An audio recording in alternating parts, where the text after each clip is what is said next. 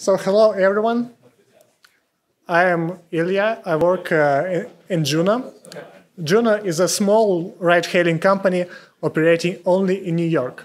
So has anyone heard of it or maybe used it? Oh, cool. 3 persons.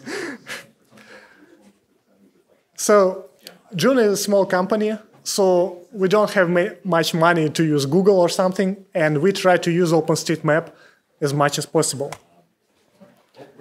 And we use it for virtually everything, for geocoding, for route planning, for research, I don't know, for extracting data from OpenStreetMap. And when you use OSM for business purposes, then you expect it to be, well, perfect. To expect it not to have any errors that might create troubles for your business. But as you well know, OpenStreetMap isn't. It always has some errors. It is constantly broken. It misses lots of stuff. So to use it in commercial applications, you constantly need to fix it. Big companies usually hire a lot of mappers whose sole task is fixing OpenStreetMap. You know, lots of examples, Mapbox, Lyft, Microsoft, they all have lots of mappers. But Juno is very small. Our entire mapping team is basically 2 people. So we don't have time to fix all of New York errors just by ourselves because we do lots of stuff. We develop stuff, we, well, map a bit, do researches, create APIs for other departments. So we decided to do what we could do best, to automate fixing OpenStreetMap. And what do you need to automatically find issues with the map? First, you need sources. And which sources did we have for the entire of New York? Well, we are a ride-hailing company, which means we have thousands of drivers roaming around the New York City night and day, and all of them are sending their locations back, which form GPS traces. So we have millions of GPS traces, which are very recent. We get locations the moment drivers pass each point. And we thought maybe we could use them. They look a bit like this. They're not very precise, but at least they're truthful. We can, you know, New York has a lot of high-rise buildings, so signal reception is not very great. But there is an app for that. There is an algorithm called map matching. Many routing engines can do it, including the popular OSRM engine. And what it does is basically finds street segments on a map that the driver presumably took to drive along the road. And it does a great job.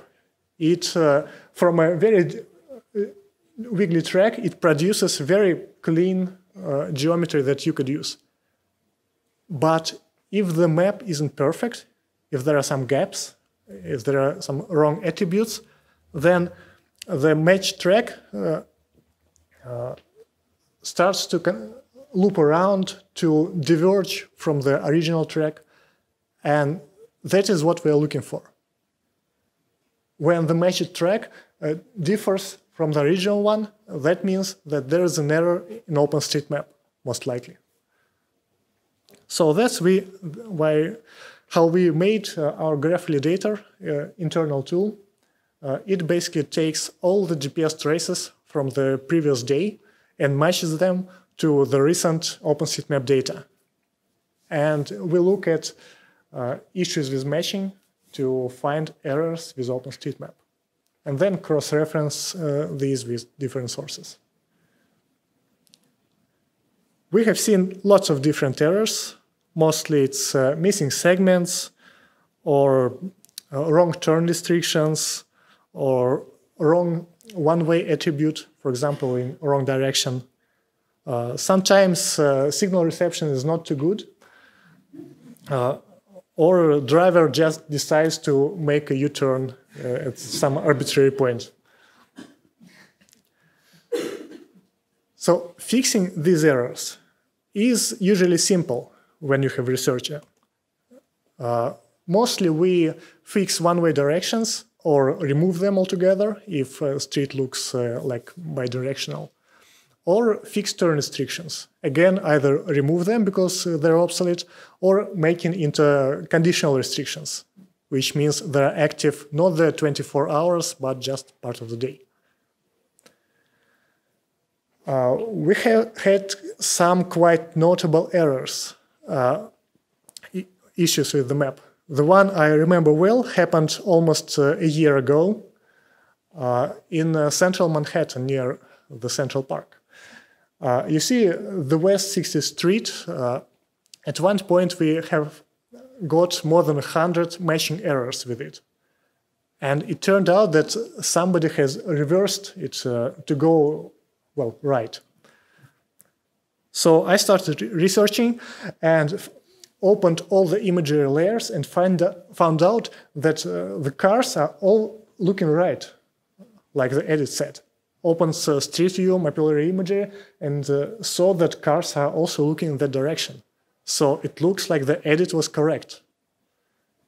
But still, that means that 120 drivers just decided to go in the wrong direction one-way street. So I opened Google and found out that 2 months prior, Department of Transport has reversed the direction of the road, which confused a lot of drivers. And the editor that made the change, despite also being from ride-hailing company, didn't have the data to confirm the direction of the street. Because every imagery layer, every street view source, like Mapillary, OpenStreetCam, all had all data. And when I saw that, the first thing in my head was, can I fix that? Because I have this great source of information, and first thing I wanted to do is to share it to not see similar mistakes in the future. So how do you share such data from drivers and riders? It's very sensitive data. OpenStreetMap has a very big collection of GPS traces. Some of you might have seen it in the form of GPX tiles. It can be enabled in any editor, and the color means direction of travel. So OpenStreetMap started as a collection of GPS traces. 15 years ago, all it had was GPX traces and Landsat imagery. But nowadays, uploading GPX traces to OpenStreetMap is very hard. People stopped doing it because you have to know how to record one, to transfer it to a computer, to find a button to upload GPX trace, to choose from obscure list of privacy settings, and then wait until the layer gets updated. Very few people do that. So Manhattan around 60th Street looks like this is in OpenStreetMap layer. Just a few wiggly lines which you cannot use for mapping. And they are many years old. So I decided to publish our traces. And the first thing you need to think about, obviously, is privacy. I spent a lot of time inventing ways to anonymize the traces. One of the most important things is we cut random parts from beginnings and ends of each track. And also we put them all on raster tiles. So you cannot separate them in individual tracks. So that's what we've got for the same area. And you can clearly see directions of streets and how many cars travel. But you cannot, of course, extract separate tracks. So this is our layer. It covers the whole of New York. And the great thing about it, it is these are tracks just for single day. So all this layer is never more than 1 day old. So if something changes in New York, like street gets reversed or some construction road gets opened, you can open this layer and check that drivers are actually using the road. There is no link, but this layer has been available in all the editors for half a year now. Just look for Juno GPS tiles or tracks, I don't know. So we have published this layer, and well, we didn't expect that New York road network will automatically be fixed after that, because if publishing a source means improvements to the map, then we would have much better mapped cities in Africa, for example. And we're still just 2 people in Juno, 2 mappers. And we were getting like hundreds of errors every day. So we couldn't fix the map ourselves. We had to ask the community. And how do you do that? Actually, there is a tool, thanks to Martijn. There is Map Roulette, which simplifies taking on big projects. Its main idea is that you split a big project into very small tasks that take like half a minute to solve. You don't think of a project as a big thing ahead. You just solve 1 or 2 tasks. Somebody else does a couple more, and before you know it, in a week or 2, your project is done. But again, if you just dump all your data into Map Roulette, then it might be too hard to obscure to solve, so you have to prepare.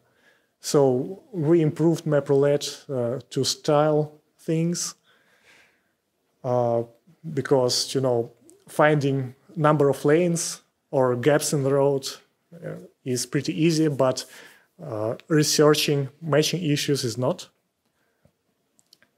Then I took 1 million tracks from our database, matched them to most recent OpenStreetMap data, took the most prominent errors, which affected 5 or more rides, and from that created several hundred Map Roulette tasks, which I published to the Map Roulette. And after announcing these in a Slack channel, the community immediately took to fixing these tasks, and in a few weeks they have been solved. And we have immediately noticed that in our validator output, because we get reports every day. Before that, we got like several hundred errors a day, and after that, basically just 2 rides in 1,000 reported some matching errors. And mostly these were because of weird U-turns and GPS signal. So New York road network is pretty great for map matching. As I was saying, fixing errors mostly boil down to removing or reversing one-way restrictions and removing or making more complex turn restrictions. Which means that if map of New York didn't have any one-way attributes and didn't have any turn restrictions, then our validator would have nothing to complain about. And that doesn't look very right. So recently I've returned to looking at our GPS tile map and to think what else can we get from it. For example, if you have a road segment and you see that 100 cars moved in one direction and 0 cars moved in another, then most likely this segment is one way. The same with turn restrictions, the same with speed limits or highway classification. And I'll be grateful for any other ideas. So there is still room to change, and we have started to improve validator to find other issues with New York City road network. which might lead to some more map-related projects for the community to solve. And with that, we might get a really great, near-perfect roadmap in New York. But New York is just one city. And the United States is so much more than that. So that's where you come in. I'm pretty sure that at least some of you sit on very big amounts of data, not particularly GPS data, but maybe some points of interest, some I don't know, road conflation data, anything. And you might not know that the data is useful, or you might not know how to apply it to OpenStreetMap to improve it. But I would be really glad if I could help you improve OpenStreetMap with the data. So just come and talk to me if you do. Thank you.